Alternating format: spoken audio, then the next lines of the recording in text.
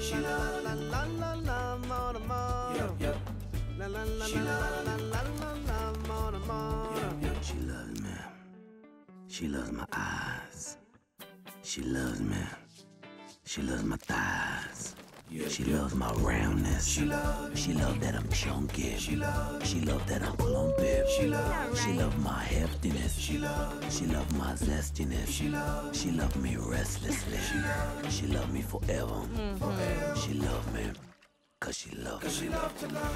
Moto, before things get too serious, well, I was wondering if I were to, for example, stay here, I'd like to ask you... Let your candy lips be the messages to my ear canal. Well, I don't know. I have so many questions. Well, I promise the answer will always be yes, unless no is required. Okay, so what is it about me that you find so interesting?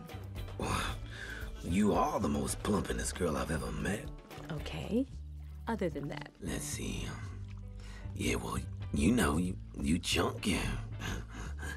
Right. My gosh, girl, you huge. You said that. Oh, yeah, that's right. We don't have to talk no more. Gloria! Gloria? Melman. Melman, I want you to meet Moto. Ah, Moto. Yeah, nice to meet you. Well, I guess It's okay, Melman. Apology accepted. Oh, yeah, right, yes, that's why I... Good. Woo! Okay. That's, well, that's it then. Yeah, good. We kinda busy here, man. No, that's not it. Listen, Mototo, you better treat this lady like a queen.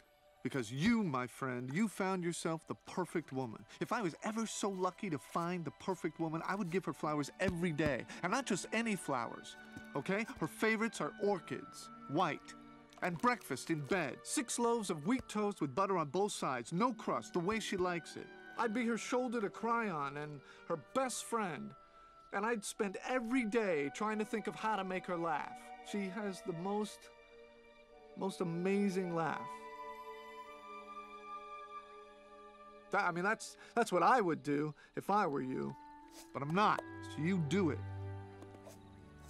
Okay, what? That was beautiful. Anyways, where were we? I'm huge.